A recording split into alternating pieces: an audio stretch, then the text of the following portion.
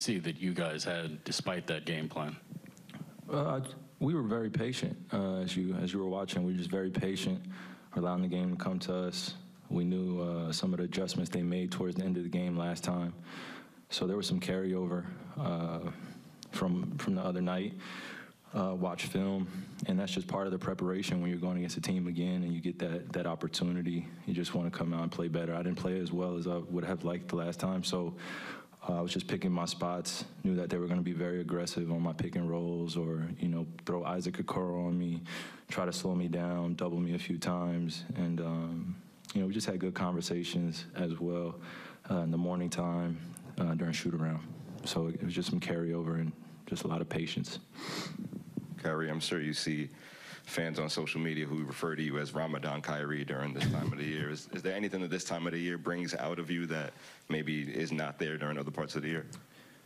Man, I like to keep that private. This is a journey with me and God. So, I appreciate the recognition on different platforms, but it's really sacred to me. It's really, protection I feel for my brothers and sisters that are doing the same with me. And, it's just a blessing to be able to do it and still be able to perform. It's not easy by any stretch of imagination. So you can't really take any moment for granted during the day. I don't really have time or the attention to give energy to any distractions. So I come in here, I really just pay attention to the details, remind myself that I'm breathing, and that's enough.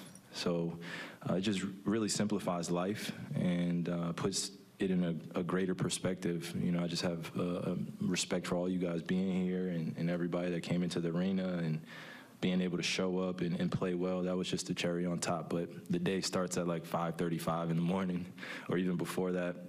And, you can't really think about being hungry or anything like that.